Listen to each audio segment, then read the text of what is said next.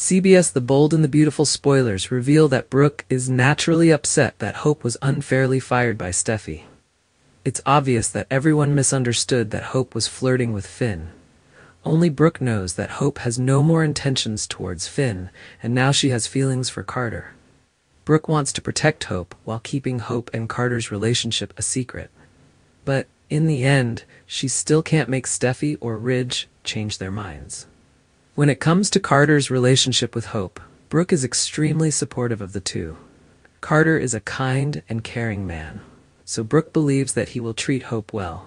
Carter has tried very hard to protect Hope and help maintain the hope for the future project, which can prove his sincerity. Carter and Hope have not hidden their revenge plan from Brooke. Carter was the one who came up with the plan to take over Forrester Creation by tricking Steffi and Ridge into signing the LLC papers. This would make Carter the new CEO of Forrester Creation. Although Carter was the one who came up with the plan, he was hesitant about whether or not to carry it out. Hope pushed Carter and urged him to get started quickly. She was furious at being fired by Steffi and Ridge, so she definitely had to get revenge on them.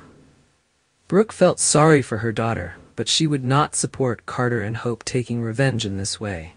It was nothing short of outright cheating and betrayal. Ridge was also the man Brooke loved.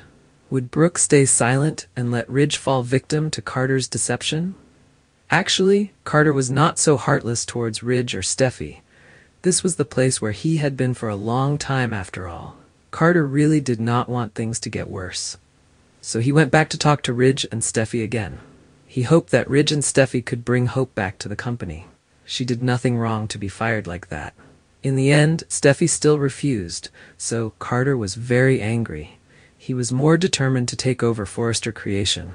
Steffi felt that with this situation, maybe she should fire Carter. He was so dissatisfied that he could become a threat to the company. But Ridge thought that Carter was an indispensable part of the company, so they couldn't fire Carter. What will the final decision be?